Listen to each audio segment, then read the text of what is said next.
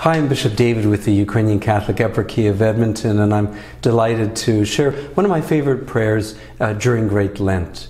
I think of Great Lent as that time, as this Adam and Eve, when they want to be like God, but without God, and are expelled from the Garden of Eden, and they've been standing at the gates of paradise, knocking, Jesus, let me back in. And so this is kind of my prayer.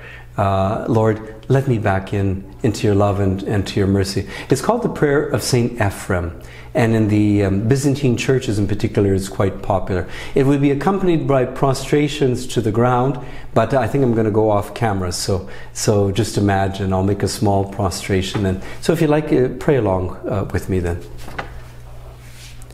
O Lord and Master of my life, take away from me the will to be lazy and to be sad, the desire to get ahead of other people, to boast and to brag.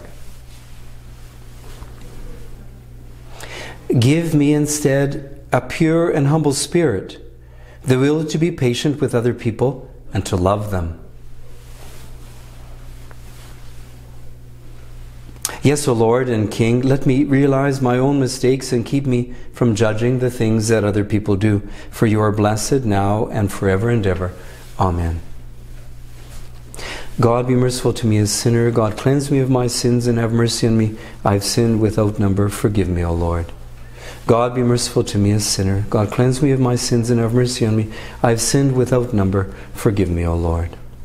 God, be merciful to me, a sinner. God, cleanse me of my sins and have mercy on me. I have sinned without number. Forgive me, O Lord. God, be merciful to me, a sinner. God, cleanse me of my sins and have mercy on me. I have sinned without number. Forgive me, O Lord.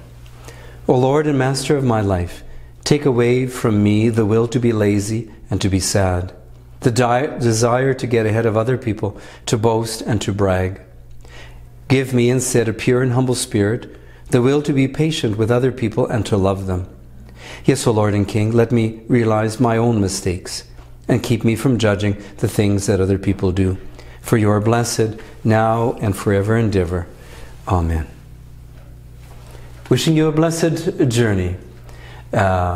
Christ is among us. He is and always will be.